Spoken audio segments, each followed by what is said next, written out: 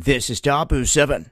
It's been a while since we've took a deep dive out in space and looked at things floating around out there that raise some questions.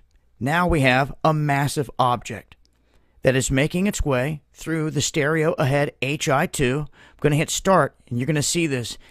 Ladies and gentlemen, I've covered a lot of stuff throughout all the years. Things by the sun, broad daylight, off of satellite imagery. I've never witnessed an object of this size making its way through space, caught on the cam, and it seems like when they pick this up right around frame 160, they cut it out. You're going to see it makes it right out here, right out to about here, and then they're going to cut it. This is Earth. That is Earth right there. Terra. See? Gone. They clip it.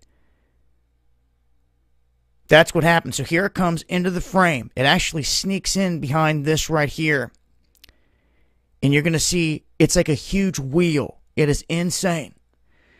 Perfectly circular. And it's like a cross. With a circle in the middle.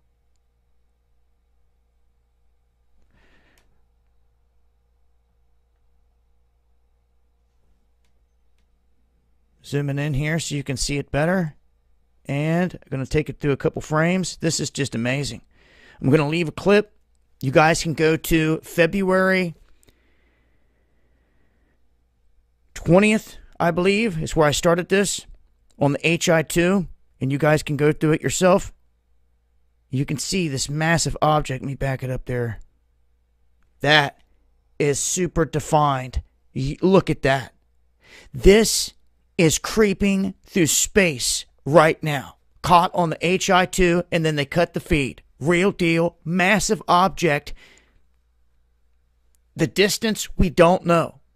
Okay? But I'm just going to tell you this. It is massive. It is intelligence.